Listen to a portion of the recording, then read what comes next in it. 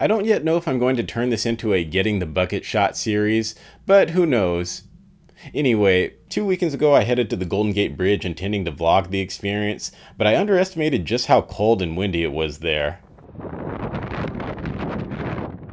So you could hear that much of my on-site audio would have been unusable, which is why I built this little pop-up studio so I could talk to you under more controlled conditions.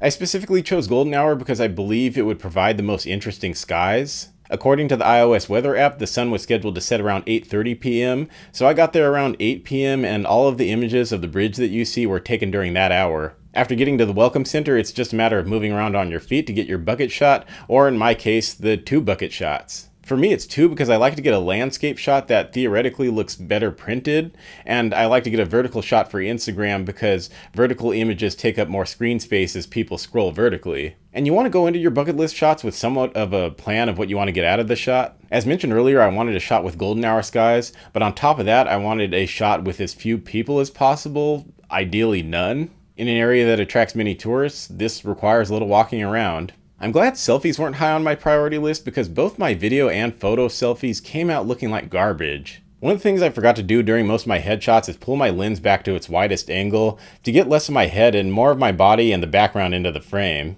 This is what happens when you're rusty from having not created content in a while, as you could see from when I last posted a video to this channel. By the way, I used a Sony a7C with a 24-105 f4 lens because I know you're all curious. After getting the bridge from various angles and even walking onto the bridge, I settled for this as my traditional bucket shot.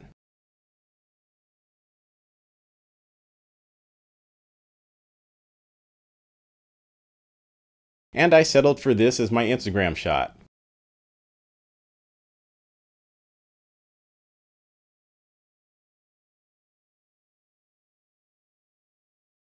After I got my bucket shots, I decided to walk the entire 4.5 miles home, so here's some scenes from that after sunset hike.